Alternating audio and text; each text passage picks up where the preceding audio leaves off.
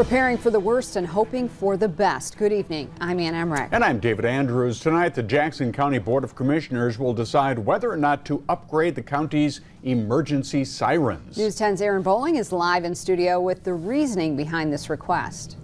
And David, way up in the sky, you might not notice these sirens unless it's the first Saturday of the month or an emergency.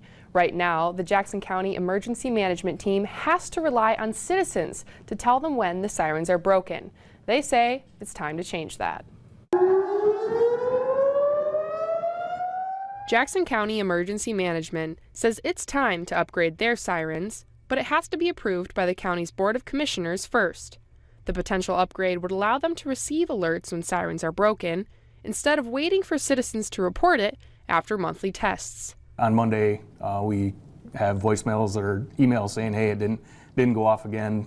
They say the signal being used right now is very weak, which could be the cause of sirens failing to go off.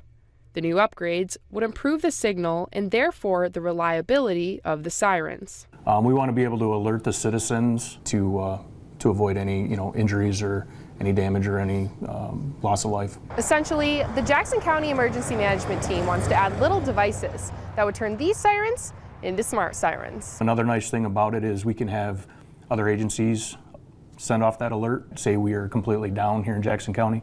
They would have the ability to activate those alerts. Right now, the emergency sirens in Jackson can only be set off at their central dispatch. The upgrades would allow the sirens to be set off from many different devices and locations. We always want to be able to make sure that we can set something off or do something even though something else failed. They also say the change would save Jackson County money by having all of their alarms on one system instead of the two separate systems they have now. The Jackson County Board of Commissioners will be deciding on this decision at their meeting tonight, according to their agenda.